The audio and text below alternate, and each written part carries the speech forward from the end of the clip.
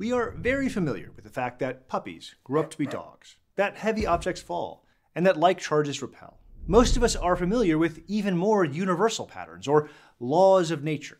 For instance, that every action has an equal and opposite reaction, or that energy is conserved in every physical interaction. These things have become so familiar to us that we often treat them as obvious and self-evident, which makes Aquinas' claim, present in the Fifth Way and elsewhere, that the regularity of natural activity demands some intelligent being sound antiquated and strange. Ultimately, though, this intuition of Aquinas does not really reveal his own naivete about the natural order. More properly, it reveals something of our own blindness, of how much we take the natural scientific order for granted.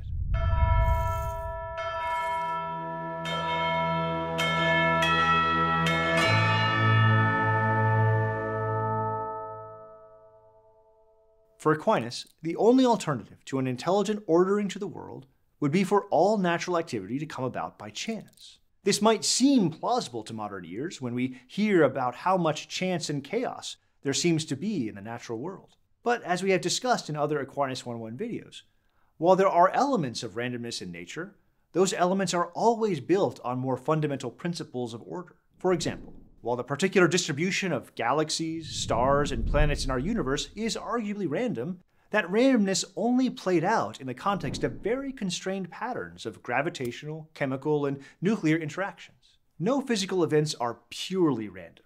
While they may exhibit randomness at one level, it is always built upon and depends upon an order at another deeper level.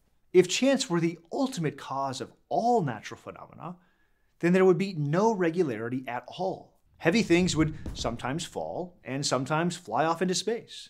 Salt would sometimes dissolve and sometimes explode when encountering water. Like charges would sometimes attract and sometimes repel. In fact, even those sentences would not make sense in a truly random world, because we cannot even begin to talk about something being heavy or being salt or being charged unless there is some consistent order to its activity at some level. Even the very categorization of natural things, that is the precursor to doing any science at all, cannot be rooted in pure chance and requires an intelligence and intelligibility to explain it, according to Aquinas. But are these the only options, chance and intelligence? Couldn't we argue for some middle ground? Couldn't we just say that nature acts the way it does because it is constrained by various laws of nature? Newton's laws, conservation of momentum and energy, the laws of thermodynamics, etc. It is clear that, to the best of our knowledge, the world obeys these fundamental constraints and patterns. Our ability to recognize and categorize them has been hugely productive in the development of the sciences, especially of physics.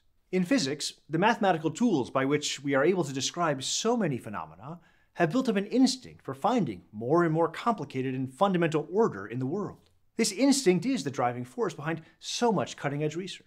That said, this confidence in the order of nature, the presumption that nature is the sort of thing that can be arranged in orderly, often mathematical ways, can cloud the fact that discovering what the natural order is does not explain why the order is there at all. While we talk about the laws of nature often, we don't often stop to think about what these laws are supposed to be.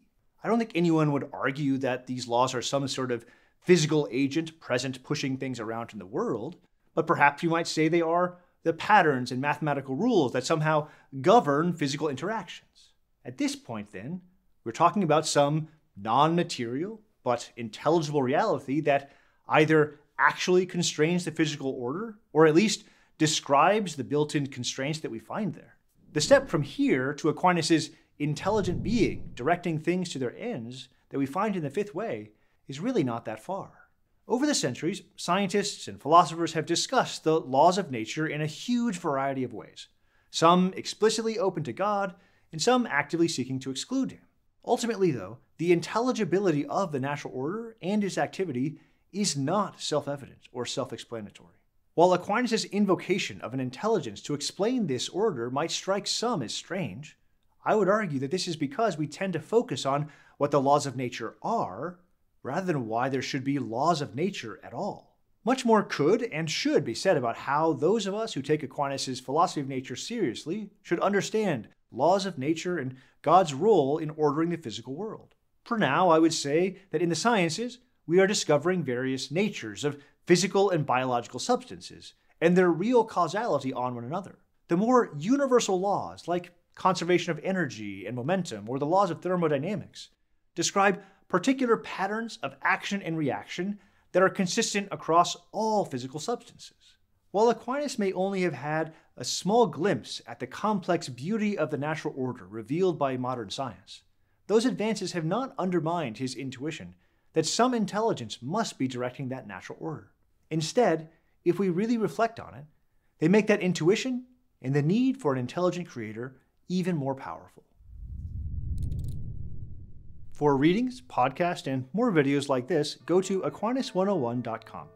While you're there, be sure to sign up for one of our free video courses on Aquinas. And don't forget to like and share with your friends, because it matters what you think.